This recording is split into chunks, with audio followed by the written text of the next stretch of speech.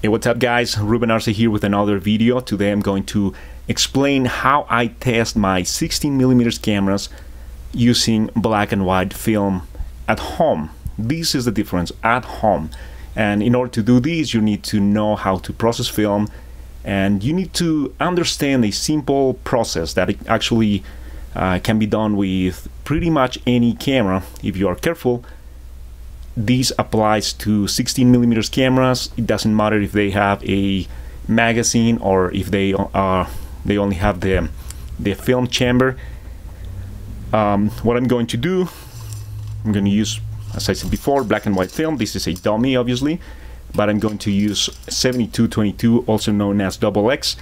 I'm going to expose the film using a Krasnogorsk K3, and then I'm going to load those few 4 or 5 feet of film into this reel. And this is a Yankee standard film. Most Yankee tanks will work with different formats, and by the way, this also applies to 35mm cameras. If you have one of those, probably, I'm pretty much sure you know that, but I'm going to explain this for using simple cameras, pretty much with any camera. And this applies to any camera really, but it's more complicated with Super 8 cameras. I have a Scoopig here, Canon Scoopig Gray, not in great condition. I'm not going to use that one, but as you can see, it says full spool, and then when you put your reel of film, your spool here, the brand new one, it goes through the mechanism of the camera. Here's the gate, and it's a very simple photochemical process. Light enters the film, exposes the film while it runs through the camera, and it ends up here on the take-up side. I have some NPR cameras, Eclair NPRs, and some Cinema Products CP16 cameras, and I have done this same process using those cameras. I actually did it using a Convas 2M 35mm camera, and the way you do it, it's the same, pretty much the same. It's more difficult to do it with Super 8 because you have to open the cartridge, but it would be possible as well. Okay, so what you want to do is you expose a few feet of film, 4 or 5, which is the amount of film that this reel is going to take. So I'm going to explain using another camera, but as I said before, I just wanted to demonstrate that this can be done with any camera. And the trick here, as you probably know, we're talking about a photosensitive material, which is film. So you have to do this. The trick is doing this in total darkness. If you do that, if you do the entire process, it can be done, and then you can use the inexpensive chemicals used to process black and white film, and you get an image. I have a K3 here, Krasnogorsk K3. This one is modified to Ultra 16. I modified the camera myself, and I have made some changes to the original design of the camera. Nothing really impressive here, but I'm going to talk about that later in other videos. So what I'm going to do is, this is the process. You want to load the film in total darkness, and I'm talking about this as an option to don't waste your film. What you want to do, what I do is I load the cameras in total darkness, and I'm gonna do it here. This is not, if I do it in total darkness, you wouldn't be able to see this thing, but I'm going to load the camera and I'm going to explain what I do. I already cranked the camera, so what I'm going to do the process that I do most of the time to load the camera. As you can see, this one doesn't have the loop formers. I'm going to remove the gate for now. There are several videos where they talk about loading a K3, That's what I want. I want one finger here and one finger on the other side. I'm not talking about loading the camera exactly, but I have to do it anyway, so I'm gonna explain it. I already have that loop on the top. I run the film a bit more, and then I'm going to load this part manually. And something that you want to do, something that you want to make sure all the time, is that make sure that the film is actually engaged on the sprockets. I want 2 fingers on this side, and this is how I do it in total darkness.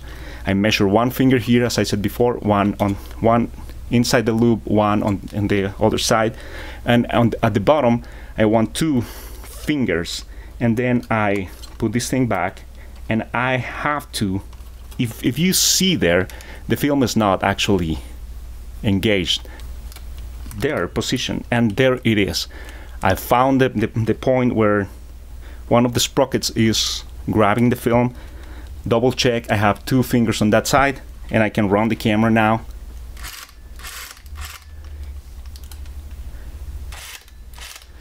I'm going to finish loading the camera. This is my take-up reel. And again, this is not a tutorial about loading the camera, but some good points if you want to take them into consideration. And I do it in total darkness. At this point, I can cover the chamber, the film chamber, lock it, and then what I'm going to do is I'm going to shoot something. It could be a chart. In this case, I'm going to set something nicer. I'm going to take a shot of one of my cameras, my Nikon F3. I'm going to add some lighting to make it look good, and I'm going to recreate the process. So pretty much what I'm going to do is the camera's loaded, I have a lens, I measure my light, I set my shot. Again, it can be a chart, it can be a whatever you want to shoot, and then I film. Okay, so we are ready to take a shot. I wanted to do something simple. I don't have a lot of space, but I wanted to show you guys a real situation. So I prepared this thing. I'm going to take a shot of this, one of my favorite cameras and one of my favorite subjects, which is my Nikon F3, which is going to be a very simple shot. I have a Krasnogorsk here. The camera is ready to take the shot. I have a Vivitar lens. The lens is a 2.8, and we're going to take the shot at 5.6. That piece of gaffer's tape that you see there, it's acting as a lens hood. So I have this LED light, and the LED light is bouncing on that piece of foam board, and I have another piece of foam board on the other side. I don't want this to be extremely contrasting. The camera is already black, so I'm trying to keep some balance. And I have my, I'm sorry guys, I'm holding the camera and doing these things at the same time. My super reliable Psychonic L558 Cine. Love this meter, and I already take a couple of measurements. So on the key side, which is this side with where the light is, I'm getting a 5.6. On the other side, the bounce, I'm getting a 2.5, which is pretty close to 2.8. So we have pretty much 2 stops, which is a very nice contrast. And I actually measured that wide door that you guys can see on the back. It's measuring at 2.8, which is interesting because it's gonna be on the same level as the fill side, but the fill side of the camera, in this case, it's black, so it's gonna be darker, obviously. But if we measure and compare the light here on this side and then the light on the door, it's the level of the light is at the same level.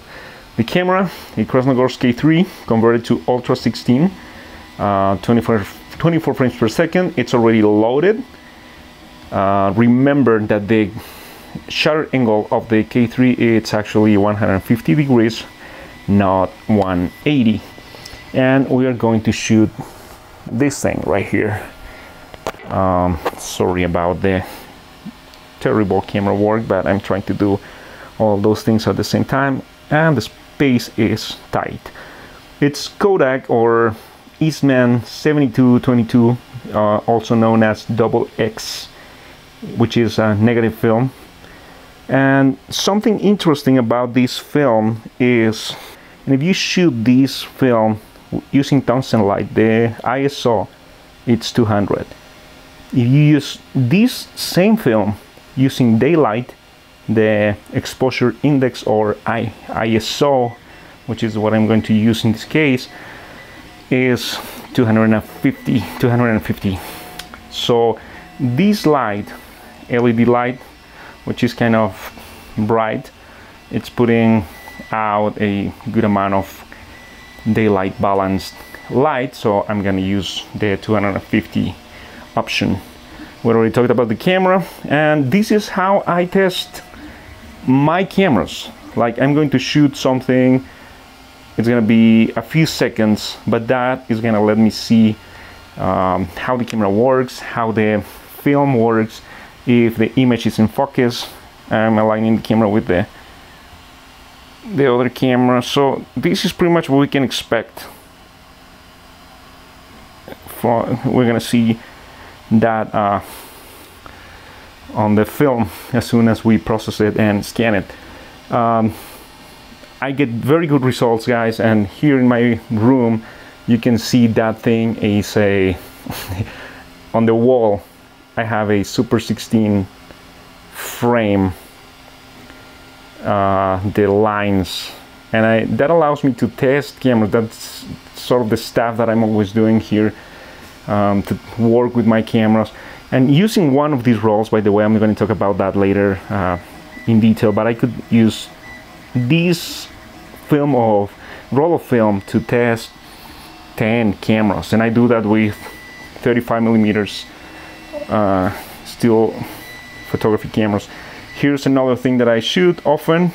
This is just an image, a fine print that I use to test how sharp lenses are, and I have some lines. That's a regular 16 frame, and as you can see, the lines are straight, so that allows me to see if what I see through the viewfinder matches what I see on the camera. So let's do it.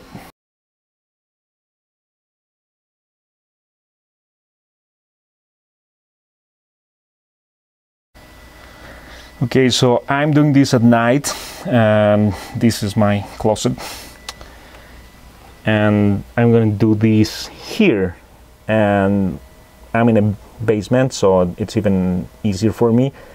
I have to do this in total darkness. I'm going to take the film out of the camera from here. I'm gonna cut. I got my scissors here already, and I'm gonna load the film on that reel, put it in the tank. I can put the cap back on the camera, cover the developing tank, and it's safe. I can turn the lights on.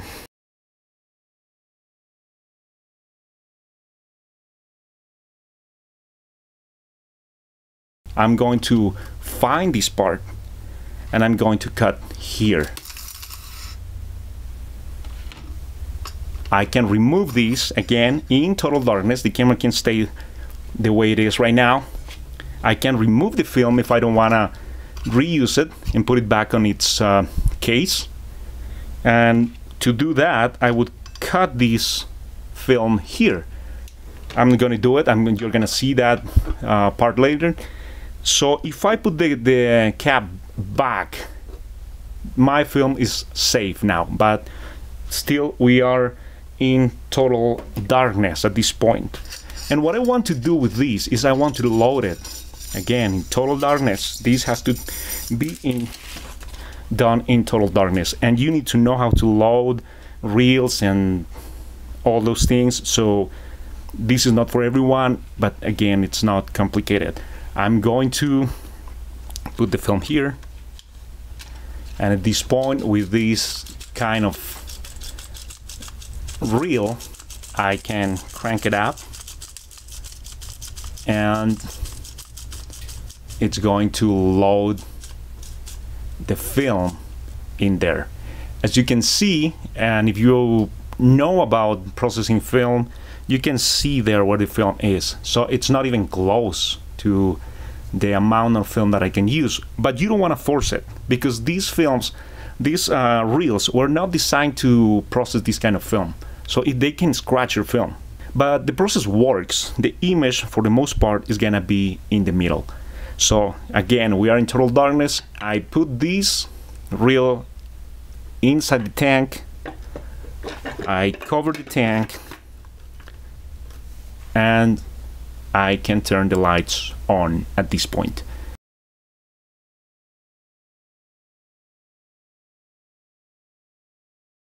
Here's the tank, here's the film already, and I wanted to show you that I'm going to use Kodak D76 developer. Not ideal for this kind of film, but it works fine for me. Then I use Fixer, and at the end I use Photo Flow. I don't use step bath, I just use water. And I'm going to use this thing, this app, which is called Develop, and I have my recipes there. And as you can see, the first one is Isman XX, and it tells me that I have to develop for 7 minutes, then wash it, and then Fixer. Okay, so here it is. This is the last step. It's called Photo Flow, and the image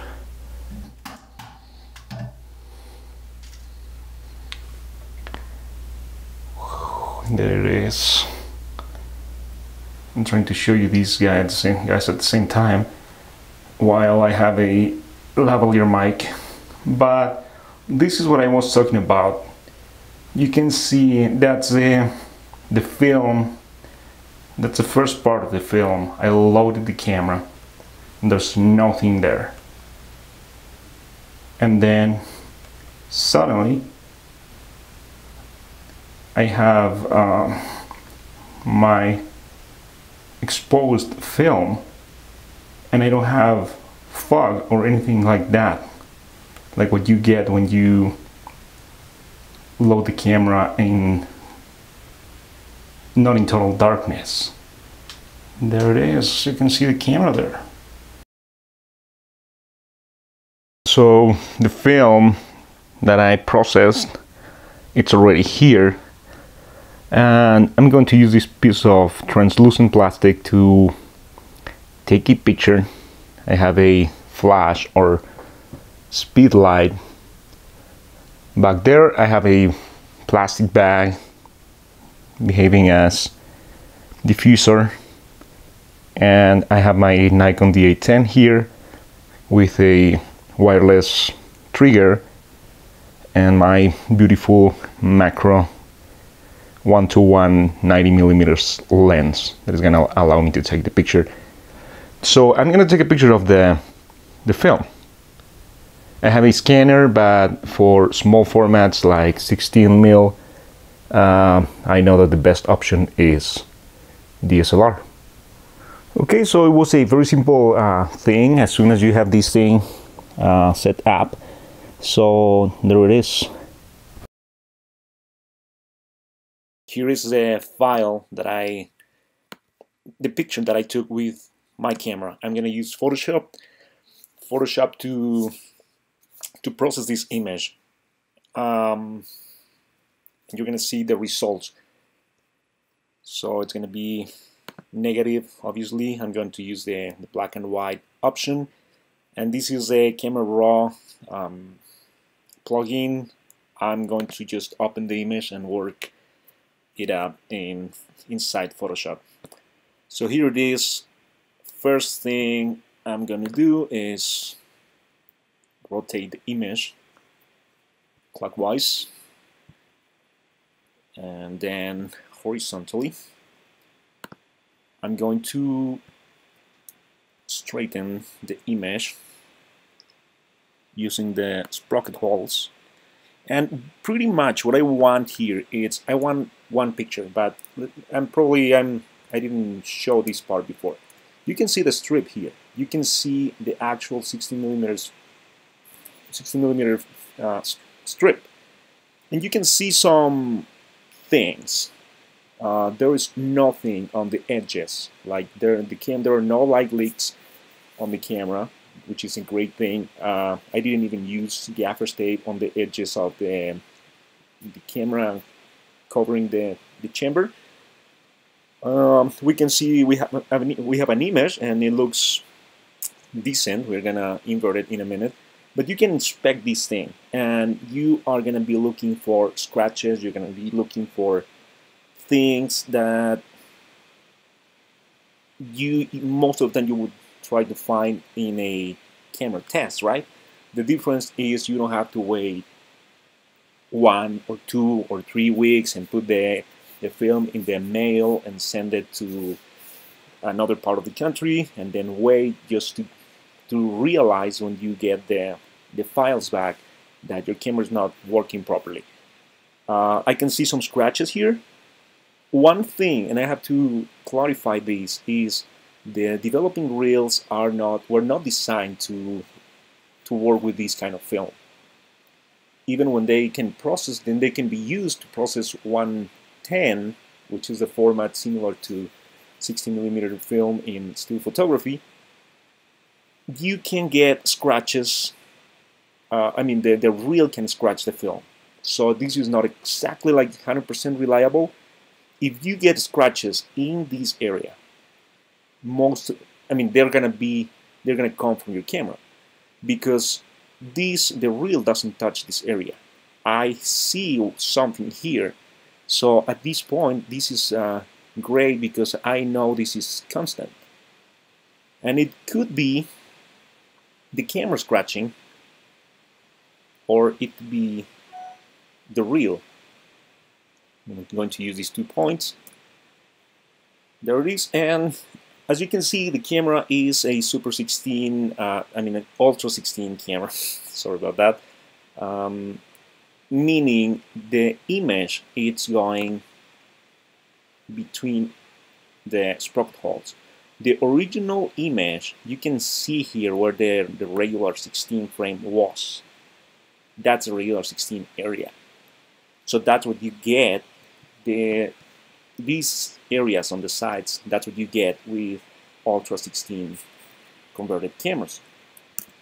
Now, what I want to extract, it's a 16:9 frame. With Ultra 16, you have to go like right there. That's what you're using, and it's a good difference considering this is the regular 16 area. This second line, you can see how the original frame there. Actually, I'm going to, that's the original frame. So yeah, we are getting more actual resolution. We are using the film a bit more, and I wanted to talk about this scratch. I'm not worried about it because I'm not going to use that area. What I'm going to do, again, select this image, and then I'm going to center this image, and you are gonna see that I don't need this area, that it's not perfectly captured, and I don't need this area neither. So I'm not worried about that scratch that I was talking about before. This is what I can extract.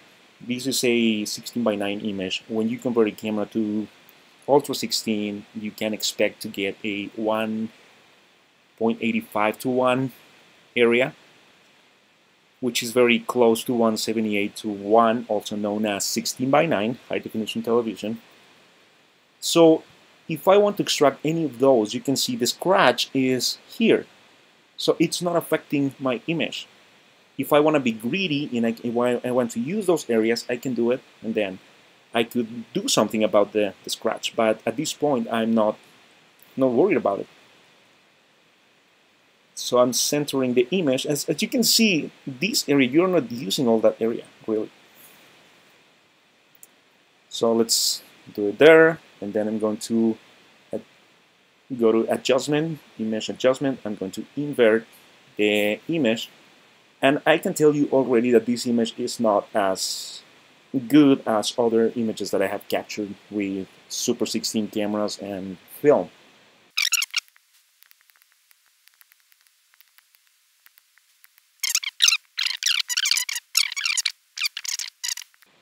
Okay, so I can see that the image is in focus, but the image is not perfectly in focus. That means either that the lens is soft or my camera needs to be adjusted. I think the lens is actually kind of soft, and I'm going to do this test again using the lens that came with the Krasnogorski 3, so I can compare the results. But I have another image here, and I'm going to bring it to Photoshop. This is an image that I took with my Eclair MPR in a much better lens, and you can see this thing it has a lot of detail. You see that? That's out of 16mm film, processed at home, scanned using probably my DSLR or my scanner. I don't remember how I scanned this. But look at the amount of detail that you can get. This is at home. So imagine what a good camera with a good lens can do. This is my Eclair MPR. And if I compare this result to this one, clearly it is inferior. It is soft and it's more grainy. On this image, I used Tri-X, which is also black and white film from Kodak. And this is 7222. 7222 is famous because of its grain. I love the grain, by the way. It doesn't bother me. But it could be affecting the sharpness of the image. I mean, you cannot compare these to these. And I'm going to say it's a lens. I'm going to repeat the test so I can determine if I need to get my camera serviced professionally, because that would be the focal plane distance and the focusing screen distance, and those are things that I don't want to mess with. But good news, the exposure is pretty good. I like the lighting. I have done this before. As you can see, I like shooting my cameras, and I like lighting in a nice way. That's the idea of my channel. Even when I'm doing the camera work by myself, and I cannot have really good quality at this point. Another really good thing is my horizon, and this is something very important to me because a 1 degree angle, an image that is tilted just a 1 degree bothers me a lot, and it is a lot. I'm gonna do it here. That's 1.2 degrees. That bothers me. And as you can see, straight out of the camera, I'm getting a perfectly aligned image. I balance my tripod, and as you can see, all those lines, especially the door, because I didn't balance this thing, it was on top of my bed. But you can see it is pretty good. So that's another thing that I like to know. I'm happy about it. I have some light leak here. It is coming through the lens, and it's because we have the big light here on this side, If you remember, I had the gaffer's tape on the lens. I was not using a matte box or anything like that. It's a lot of work, but I could eliminate this part, and I can see that the process is working every single thing. I mean, we have a nice, pleasant image. That's what I can tell about this image. Again, not super sharp. We can repeat the test using a different lens. At 5.6, it should be in focus, and it is not, so needs to be fixed. Some other things, we can, again, exposure. I have my own method to expose my film, and I may talk about that later, but I can tell that my images are right on the spot. I'm not worried about that. I talked about this side being receiving the same amount of light as the door, and this is in my opinion, it's a very simple shot, but a pleasant one. No scratches at all, so I can be glad about that. My camera is not scratching film, not in the main area at least, and that area that we talked about, I don't need that part, so I'm good. What else can we determine using this test? Well, we know that the camera works. I know that if I send a roll to the lab, it's gonna be sharper, it's gonna be the grain is gonna be finer, especially if I use something like 50D Kodak Vision 3. It would be much better. But at this point, I'm happy with these results. It's a very nice image that is at 100%. This is an image coming from 60mm film, processed at home. I keep that roll in my closet. It's not in my fridge or anything. So it could be grainier than usual, but very pleased about this image. This area that I have here, at this point it's at 100%, but it is bigger than 2K really. I'm gonna do it pretty quick just to finish this video, and I wanna thank you guys for watching. This is interesting stuff that you don't see everywhere. At least I have never seen it. So this is what I did is I started a new project, I could say, and that is a 1080p area, and this is my original image.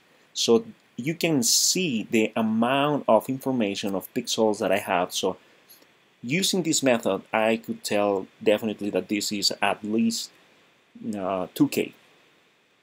I'm not saying I'm going to scan an entire roll of film using this thing, but I'm just talking about the resolution that you can use. Going back to my original image, and we're going to finish this video. Please subscribe, please like the video if you liked it, if you like the content, and see you guys in the next one.